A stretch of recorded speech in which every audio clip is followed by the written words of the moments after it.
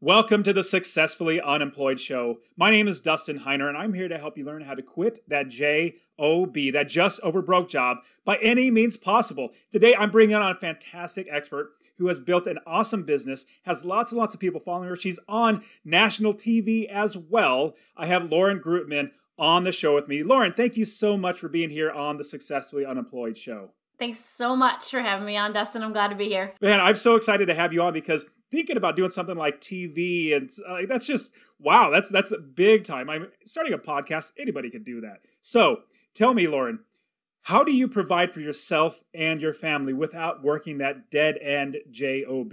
So I run a website, laurengreutman.com, which teaches people how to get out of debt and how to budget.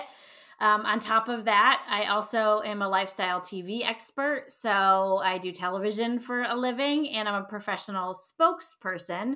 So I represent big, large companies like, I've worked for some major, large banks and apps and, eBay, PayPal, those kind of companies. They're national television segments. So I do a lot of different things. I'm a single mom of four.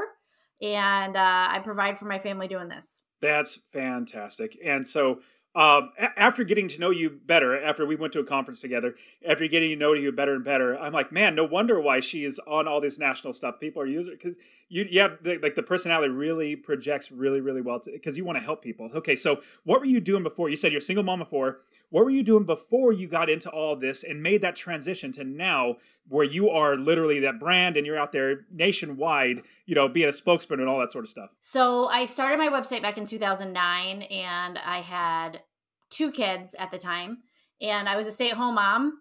I had worked previously as a drug and alcohol counselor and decided to quit that job when me and my husband started having children. My husband at the time, Mark, my ex-husband, he is an actuary. And so he, provided a very good living for us. So I stayed at home to take care of the kids. And I was in $40,000, we were in $40,000 worth of debt. We made a bunch of really stupid financial moves. And I was the one in charge of taking care of the money, which was not a good idea because I really didn't know what I was doing. And so I was a stay-at-home mom. We were in a lot of debt. And I tried to learn how to get out of it. And that's how my journey started. I had taken like a computer coding class in college, but I really didn't know how to build websites or do television or any of that stuff. This is all like self-taught. That's fantastic. So you taught yourself. Now, I hate budgeting. I hate, all that sort of stuff. I just want to make more money. I figure if I just make more money, that solves all the problems. Okay, so you started your blog and your brand and your website started growing. And from there, you decided to get into like just being on a podcast, like you had your own podcast. And so talk about that transition from going, I just have a website where I'm teaching people how to do budgeting and finance and to where, you're growing to where you're nationally basically somebody that's helping other brands with their brand management and, being on camera and TV nationally. That just seems awesome to me. Yeah. So that was never my intention when I started my website. I started it to help other people. I actually started doing seminars. I was really big into couponing and meal planning back in like 2007, 2008. So I started doing like couponing and meal planning seminars at local churches. And I had like 300 people show up to them and I was selling tickets and I was selling, I was like, okay, I can maybe make some money at these. So I started like putting together coupon binders. And so that's how I afforded to start the website in the first place. When I started the website, my goal was always to help people, learn how to save money on groceries, to learn how to get out of debt, to learn how to budget. And through that passion, I think that people just noticed that I wasn't doing this just to get rich or to make money. I really have always had in my heart of hearts, still to this day, a passion for helping other people and a passion for kind of bringing people along on this journey with me. The local news, I think I was doing a seminar in 2010. The local news found me and did a story on me. And that just blossomed into like the website growing. And then when the website grew, I think Business Insider did an article on me, which Nightline found. And then Nightline did a segment on me. And then Dr. Oz reached out to me and it just kind of like all like happened together at first. And then I got strategic with it. Then I hired a publicist. Then I started learning how to pitch. Then I started learning how to strategically place myself in the media so that I could get a book deal. That was the strategy for that. And then once I got the book deal, I had all these media connections so that my book became a bestseller. There were all of these things that I did strategically in place once I had all of these things before. But my intention was never to get on national television. My intention was honestly to use the money to pay down the debt so we could get out of debt. And within a year that happened. So I was really grateful for that. Man, that is a fantastic journey. Now, if I'm thinking about eventually, I would like to be on national TV, or at least to promote my brand in general. It doesn't have to be that I'm going to be a spokesman for a company, but it's like, I want national TV spots. I want to be on, like you were on Rachael Ray. I mean, that's pretty awesome. That's really impressive. Lots and lots, millions or thousands, at least 100,000 people watch that. So lots and lots of people watch that, but then it also hopefully points them to your brand, which is fantastic, because then that builds up your company. Now, should we start, if we want to get into, being on TV and having national-wide TV get to us, should we go out and hire a PR agent, or should we go to a church and start doing that? And eventually, like, what is the best way for somebody to get started if they want to now start becoming a national, brand where people are interviewing them about what they're doing on their websites and all their entire brand that they have? I think that's a great question, Dustin, because I get asked all the time from people like new bloggers or people that have been around for a couple of years, like, hey, can you give me the Today Show producer's name? And it's like, nope, that's not how it works. Sorry. First of all, I'm friends with them, and the amount of emails, I wouldn't do that to them. You know what I mean? Like, they get slammed with people, and I protect their anonymity very highly because they don't put themselves out there as Today Show producers for a reason. For me, I had to hone the craft. It's just like anything else. If you want to be a podcast host, if you want to have a YouTube show, you got to figure out how to do the video. You've got to figure out how to do your lighting. You've got to figure out the SEO behind it. You've got to figure out the placement. I mean, television is the same exact way, but yet everybody wants to just do it and get on there and get found and show up. And unfortunately, for most people, that's just not the way it is. You have to hone it. You have to learn. There are so many things that go into being successful on television. You have to know how to memorize scripts. You have to know where to look for the camera. You have to know how to listen to an earpiece, how to take cues, how to take cues from the host. You have to know how to lead a segment. Without looking like you're leading a segment. You have to be able to not look like a robot. You have to be able to, like, one time I was in the Today Show and my whole segment was based on one computer screen that I had to wheel through the whole studio. My entire segment was on that computer screen and it broke 30 seconds before I went on camera. You have to be able to, like, wing it and do it anyway and just figure it out on the fly. So if I were to give anybody any recommendation, don't hire a PR company, is go and start local and get very familiar with local media. Start doing like the bottom of the barrel. Speak at your local like Lions clubs meetings or Elks clubs, or like, I don't know if you have those around here. There's still like those little mom and pop, companies. Like, speak at your local chamber of commerce. Like, get comfortable speaking in front of people and then work your way up. I mean, that's what I did. And I mean, everybody wants to get rich and get, in the media fast, but you're not going to do a national television segment unless you're ready, because they have millions of people that want to go on there. And I completely agree and understand with that, because as I've gotten to know you more, I see how much you just want to help people. Like, you just want to serve people, and people that are prideful, that are just looking out just for themselves, they don't come across like that. And it's easy to, at least for me, I can spot them pretty far away. And so when somebody is actually just helpful, it's so much better. Now, I love the idea of starting small, because if you think about just starting a podcast, bring it down even much more. Like, it's really simple. Turn on your computer, put a microphone connected to it, or even your laptop probably has a microphone, and hit record. And then you record your podcast. Very, very simple. But even if you did that, your very first time, it's going to be horrible compared to what's going to be 100 episodes later, 200 episodes later, because you get better and better at what you do. Your personality comes out better. You stop doing ums and ahs and all that sort of stuff because you get better over time. So I love that idea. So is public, because you also brought up the idea of Elks Lodge or, Chamber of Commerce, public speaking. Is public speaking and national TV or TV in general, is that like synonymous, or like does that interchange, or is it something you also have to grow into be where you can be on TV? It's something you have to grow. You just have to, it's not the same. You have to be able to grow just being comfortable talking in front of people, because you have to think about a TV camera as a person. You have to be able to like look through a camera and communicate to whoever's on the other side of that camera like you're talking to them in person. And that's what makes somebody that's good on television. And I think that that's why I do a good job, is because that's how I've always seen it, is like I'm, looking to my mom through the other side of the camera. And that resonates with people, right? I think a lot of times people think that, oh, well, I'm an actress or I'm an actor and I would do really well on television.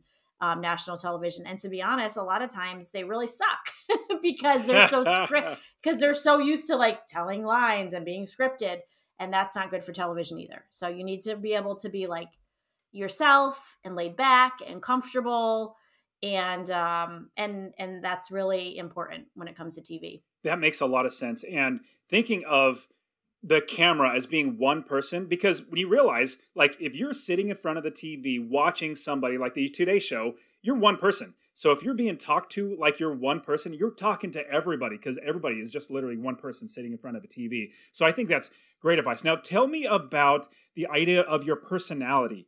And should we bring our personality, dial it back? Should we dial it up? How should we play into our personality, or should we? For me, I am who I am. And I don't want to be any different, right? But I'm there for one goal: to make the producer's life easier. Okay? I want to show up. I want to be the easiest guest they've ever had on. I don't want to complain about anything. I'm going to show up on time. I want to leave my green room in good order. I don't want to complain about my hair and makeup. I don't want to ask for something or, be high maintenance diva. I'm not going to hound the producer after the show and be like, I can do more segments. What do you want me to do? I've seen that happen so many times watching other guests that have been like on the show with me, like follow the producers around and be like, oh, do you want me to do this? Do you want me to do that? Do you want me to do that? I'm like, leave them alone, for goodness sakes. That's just always been my take. Now, I do think that you need to bring your personality, because everybody is different. Nobody is you. And so I think that people like me because of my personality, because I'm outgoing and I can be a little silly and a little crazy. And I think that feeds really well. And I think that's why I'm a regular. I mean, I go on the Rachael Ray show a lot because me and Rachel hit it off. Like our personalities are very similar. We have a fun time together. And I think that's why I go on Hoda and Jenna a lot. Same reason. So you have to be able to do your personality, but you have to be kind, and you have to like know boundaries, and you have to, be professional as well. And I've heard of many quote unquote stars that are jerks. And you could, unless you get to that point where everybody's clamoring for you, I would suggest not being a jerk and being respectful. And just like you said, treat these other people, like the producers and everybody, like your friend, or just a normal person with respect. So I love that idea. Now, if we were to get started, let's say we already went through a couple X Lodges, we went to the Chamber of Commerce, we've got some public speaking, we've interacted with people, we can talk to a good amount of people at one time. Then do we reach out to like a TV channel that's like the news and say, hey, I teach about this? Like, how would we then get into our first local TV spot? I always say, go and find your local media, on a website. Find them on Twitter. They're always on Twitter. Local news people are trying Instagram, and some of them are successful, but really a lot of them are on Twitter because that's where they find a lot of their news. Go on Twitter, follow them, start tweeting them. Find a topic that's trending right now. Okay. Find a topic that's trending in your area, in your expertise, and then send them an email. Say, hey, I have a story for you. Who can I send it to? And they're going to probably send you either their email or to the news desk. and get their email and send them a pitch. Now, in that pitch, you want to not just say, hey, I got a story for you. It's about this. No, you want to tell them, I have a story idea for you, and this is what it looks like. And bullet points, 1, 2, 3, 4, 5. This is what it could look like. This is what it would outlay. This is how it could help your viewers. So for example, I'll give you a quick example. Right now, as we're talking during this interview, there's this new Lula Rich documentary on Amazon. Okay. And this is about an MLM company called LuLaRoe that is getting sued. Now, a lot of people are in debt. And so I took the opportunity, because in my book, The Recovering Spender, I talked about how I got into debt from a multi-level marketing company back in the day. So I took the opportunity to use that current trending piece to whip up a segment for the Today Show. I pitched it to them. This is what it could be. This is what it could look like. This is trending. And I know that your readers are very interested in this because they're tweeting about it. It's all over Instagram. So I know that your viewers are in debt because of multi-level marketing companies. These are the ways that they can protect themselves. And if they're in debt, these are the ways they can get out of debt. And then I send it off to them and they're interested in the segment. So that's on a national level. On a smaller level, you can do the same exact thing. So, and that can be done with anything. It can be done with the stock market. It can be done with the real estate market. It can be done with cookies. It can be done with Halloween or anything like that. Recipes, and start the conversation going that way. How you can help them, not, hey, I got something going on. What can you do for me? It's always about them. What can we do to help them? They're stressed out. They're underpaid. How can we help get them a great segment and be the easiest person they've ever worked with? Because then they'll ask you back. Have you ever read the book, How to Win Friends and Influence People? I have not. So everything you're saying, talking about helping the person that you're trying to reach, helping them, that's almost like the premise of that book. This book is phenomenal. It's written by Dale Carnegie back like in the 1920s. I mean, it's over and over bestseller. Like it's literally a phenomenal book. But it talks about how if you want to get something that you want, you look at the other person and say, how can I get them what they want, which in turn helps me get what I want? So exactly like you're saying, they want good stories. They want good people that are going to come on and do a good show so that they look good for their bosses and their customers and their viewers and everything. And so if you show them exactly how it benefits them to bring you on, then it's hard for them to say no. Then they might say no, but it's so much better than, hey, I am this, I am that, I am the best thing, and I. People only care about themselves when you really boil everything down. Like, well, what can you do for me? I'll give you an example. I teach people how to invest in real estate. When people say, hey, Dustin, I this, can you just give me money to invest in real estate? Basically what it comes down to. I'm like, well, what do I get out of it? Like, I give you money to invest in real estate. Is it a loan, number one? But number two, do you have any experience? Have you ever done? No, you haven't done it before. Well, then how do I know I'm going to get my money back? Anyways, think about the other person. So I think that's a fantastic idea. But one question came up in my mind because I love the idea of you using Twitter. I don't understand Twitter. I don't know how to use it. I get it. I know the premise of it, but I haven't literally done anything on it to really care. How do we then, don't teach me like how to use Twitter, not that, but how do we find the right people in the local community, like the local news station or whatever, on Twitter? Do we look up like their names and look up like the stations and all that sort of stuff? How do we make sure that we find the right person to reach out to? Yeah, so what I would do is just go to the website of the news station and find them the names of the people that you want to contact, and then just go on Twitter and search for them and like them on there, and then go to Instagram or Facebook and like them on there too, and then just engage with them for a little while. Engage them for a week, a month or something like that. Communicate with them so that their name becomes familiar to you. And I think another thing that you need to keep in mind, and this is something that was always very important to me, is the relationship piece, right? Hey, I don't talk about this, but I know somebody who would be great for this segment. I know somebody that would be great that you could interview for this. Help them out. Because news people are like the most underpaid, besides teachers, I feel like the most underpaid, overworked people. They get paid barely nothing, especially like the bottom of the barrel people. They do it for the fame. And so if you can help them out and pass them to somebody else and hook them up with some other people, like they'll be grateful for that. So my goal was always to be top of mind. Like, this lady's really easy to work with. She doesn't have an ego. She is grateful. She helps me out. She's always there. She shows up on time. She provides great segment material. That's always been, you know, something so that I stay in the forefront, which led me to actually, I actually started co-hosting one of the morning shows here. I live in Syracuse, New York, one of the morning shows here. And that was kind of, it really helped me now being able to interview people, really be a better interviewee, if that makes sense. So obviously we're going to be making, or let me ask the question. Do you make money when you go like on like the Rachael Ray? Do you make money on Today's Show, or is that just basically you come on as a service? I make money for the Rachael Ray show, but I do not make money for the Today Show. So you have to, it depends on what show you go on. Now, I'm a member of the Screen Actors Guild now, because after you go on the Rachael Ray show so many times, you finally can get enough hours in to join the Screen Actors Guild, and you get paid. So now I get paid. I'm in the SAG-AFTRA union. So I get paid for any daytime talk show that I go on. So any show that's got like a live studio audience, I would say, that is like a talk show, like Kelly and Ryan, or Kelly Clarkson, or any of those kind of shows, I get paid to go on. If it's a news show, like the Today Show, GMA, I still don't get paid to go on those.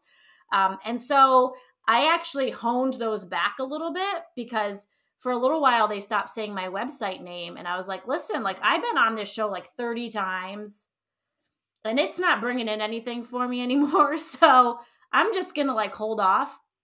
And the last couple times I've been on, I've been like, listen, I'm going to come on, but only if you say my website name, because we've got to, like, I'm to that point where I got to get something out of this too now. You're not paying me. I'm getting paid for other shows. And so they will now put my name in the lower third, my website name in the lower third, which is like where they put, you know, your name and the website name, and then they'll say it at the end of the thing. But you can speak up and say, you know, is it possible like to put my website name in this? And for me, I've worked with the same producers for like 5 years now, that I was able to speak up and say, listen, guys, like, I've been doing this a long time.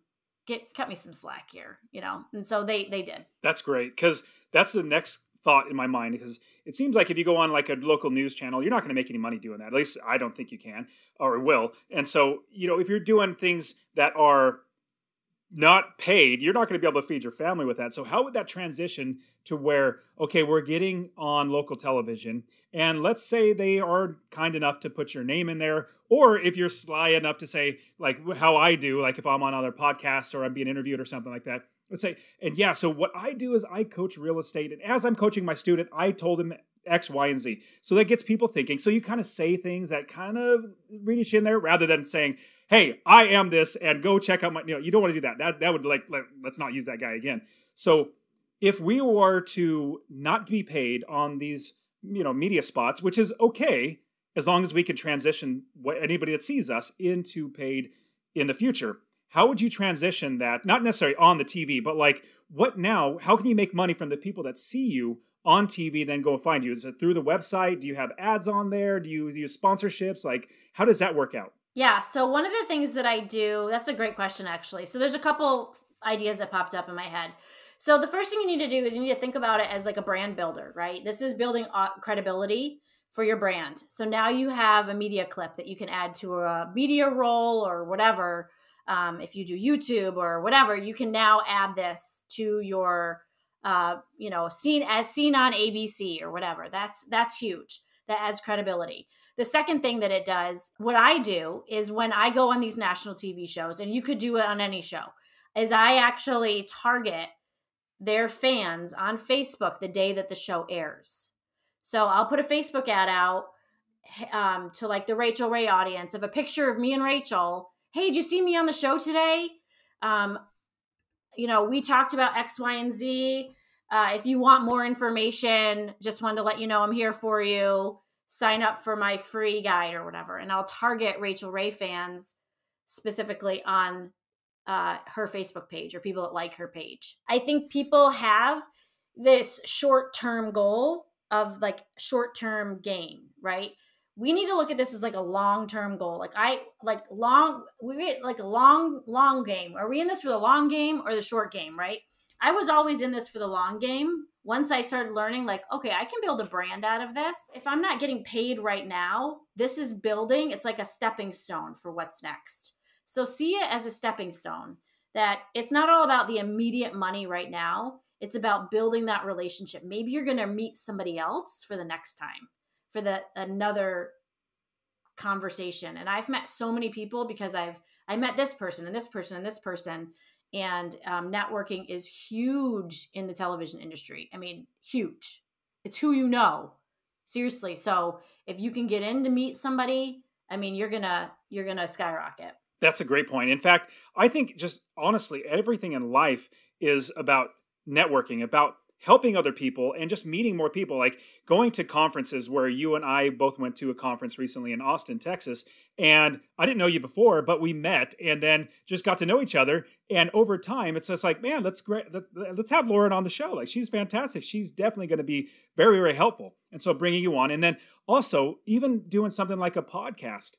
Like, Successfully Unemployed, I don't make any money doing this, but I love meeting new people, meeting awesome people that are super successful in whatever business area they've been in, and media, or I even interviewed a lady who has a bridal store. I've interviewed lots and lots of people, and it's just meeting more people, and those people know me as well. So the more networking you can do, in my opinion, for every single type of business out there, the better, because you never know who's that next person you're going to meet that could actually do something really beneficial for your company, or you can help them as well. Okay, so Lauren, you've given us lots and lots of great insights. Is there anything, before we get into the rapid fire round, is there anything we might have missed to start making money as you have done through all your online website, LaurenGreutman.com, to everything on media that we might need to know? So I've always seen my television and my website and my books as one cohesive thing.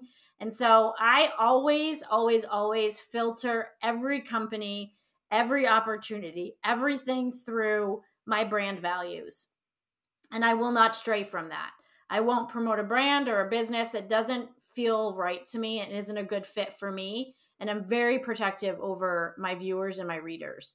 And so I think that that's something that you need to set up at first. That I've gotten pitches from companies that want me to come on, like, television shows that want me to lie, about just to go on the show. And it's like, no, like, I'm not going to do that. So you need to have integrity when you're doing this as well, because television shows are television shows. And there's a lot of TV producers out there that are trying to make really juicy stuff. And they want you to come on and pretend that you're somebody you're not. And that just doesn't interest me. So you've got to really hone in on what your brand values are and your missions are, especially if you want to do television, because there's some slimy people out there, some slimy PR agencies that will literally take your money to do nothing. I did most of this by myself, just by communicating with people and developing relationships. You don't need to spend $5,000 a month on a PR agency. That's ridiculous. And they put your name on Twitter or something or Instagram with somebody and call it a day. Like, they prey on people's fame, on people's desire to be famous. So I just wanted to encourage people that fame is not all it's cracked up to be if it doesn't make you money. And so you've got to find a way to monetize it. And my goal was always to monetize it through getting a book deal, increasing my brand, and making it all come together to increase the brand in a cohesive package. Wow, I'm so glad I had you on the show. There's so much great insights and everything. Okay, so let's jump into the rapid fire round. Now, the rapid fire round is where we have short questions, but the answers don't have to be short at all. So the first question is, what is one nonfiction book that you would suggest that we should read that you have read in the past? Oh, gosh, I'm not a big reader. Not a big reader. Okay, nonfiction. Could be podcast. Okay. Something that we should, yeah.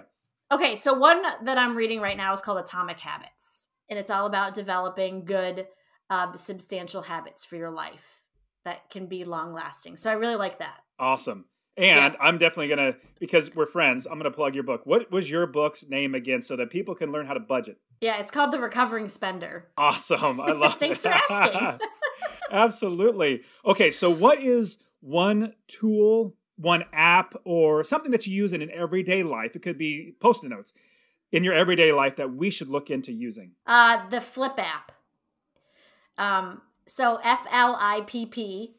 And I was actually their spokesperson for about 3 years, and I'm not their spokesperson anymore, so I can't, like, I'm not getting paid for this. But I use it. I use it pretty much every day. It has a shopping list feature in it where I do my shopping list, but I also do my meal plan in there, and I make a to-do list in the shopping list because I can just I work really well on checklists, so I do that. So I use that all the time, and it has all of the digital grocery store flyers.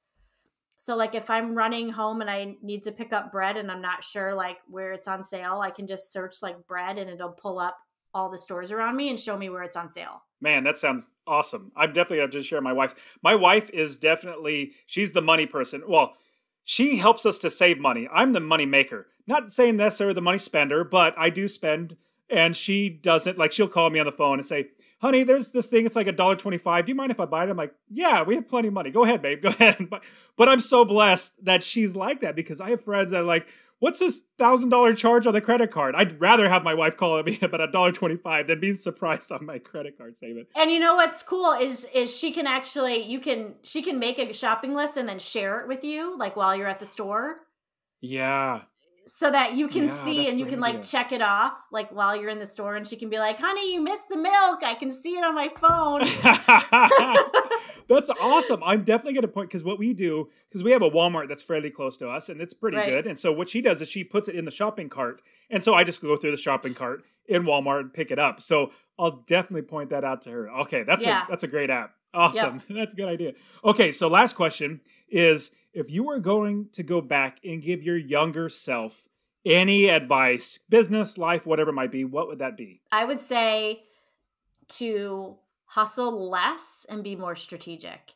When I was first starting off this business, I started off with 2 kids. I now have 4. So I've worked through, nursing and changing diapers and middle of the night feedings. And I kind of lost track of the reason why I started this for a couple of years. I started this so I could stay at home with my kids and provide a living for them.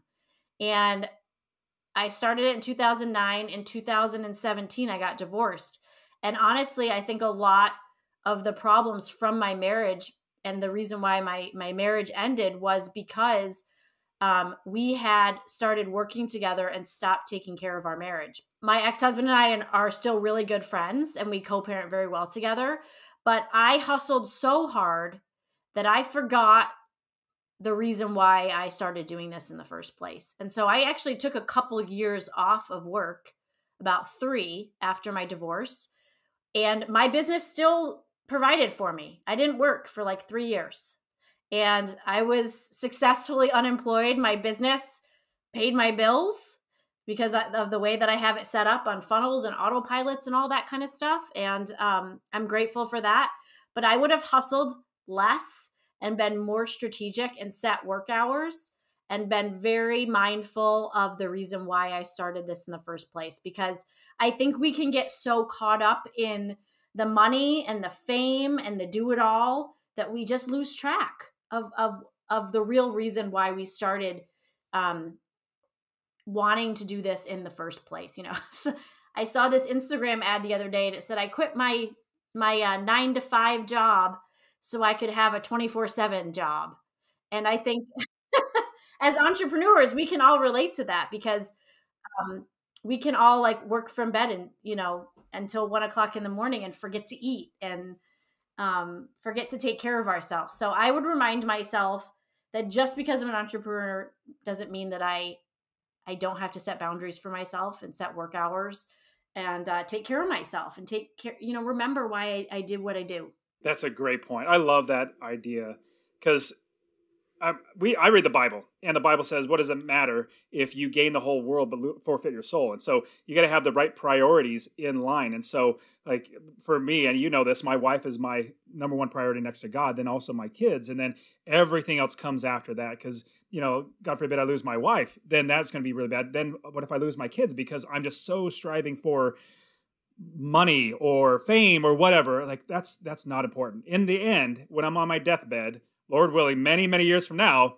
I'm going to be looking back and say, praise the Lord, I have my wife and my kids, and they love me, and they're still here with me. I'm so glad I spent as much time with them as I possibly could. So I think that's brilliant advice. Now, Lauren, you've given us, it's been great. And plus, like I said, you and I are friends, and being able to chat and get to pick your brain on this media stuff, I mean, it's pretty awesome to me, like my idea. But I know people who want to check out everything that you put out, find your book, find your website. Tell us about how people can find you. Yeah, so I'm on LaurenGreutman.com, and that's spelled Greutman. So people can find me on there, and from there they can find all my social media links. You know, I'm on YouTube, Instagram, just starting TikTok, you know, trying to learn it. I've got my kids editing my videos currently. Wait. Are you dancing on there? Like, are you doing like dances? Oh my gosh. I love it. You know I am. I know you are. My kids, they always were like, Mom. Like I remember I did a TikTok the other day, and I winked in it during like a transition. And my 16-year-old son came up to me. He's like, Mom, never do that again. Please. Oh, you know, like it just totally embarrassed him. So I'm like, I'm going to do it extra now. You know, that's my mentality. How can I embarrass you more? I agree. Exactly. I tell my kids, my goal in life, like a daddy's goal in life, is to embarrass his kids. Yep. And so if you say I'm being embarrassing to you, you better believe the dial is getting turned up to 11. Like, it's going to get even more embarrassing. I just had that conversation yesterday with my daughters, because they're like, stop, Mom, stop being extra. You know, but yeah, they can find me on there, and they can find me on the Rachael Ray Show monthly, and they can find me on the Today Show sporadically whenever they find me on there. But I'm starting a podcast, Facebook Live show called Budgeting Doesn't Work, and that will be launching January 1st. So I'm excited about that as well. And you're also got the podcast, and you're also starting a membership where you're going to be helping people how to do this. Is that right? Right. Yeah. So the online, the Facebook Live show is called Budgeting Doesn't Work, and it's called Tough Money Discussions for Regular People. So we're going to be talking about the reasons why budgeting doesn't work. And then I have a community that's going to be geared towards helping people figure out why budgeting doesn't work for them, and then help them actually succeed at getting their finances in order. So I'm excited about that. Man, I'm excited for you, Lauren. Oh, hey, it's been fantastic having you on the show. So thank you so much for your time. I know everybody's going to get a lot of it. So thank you very much, Lauren. Thank you.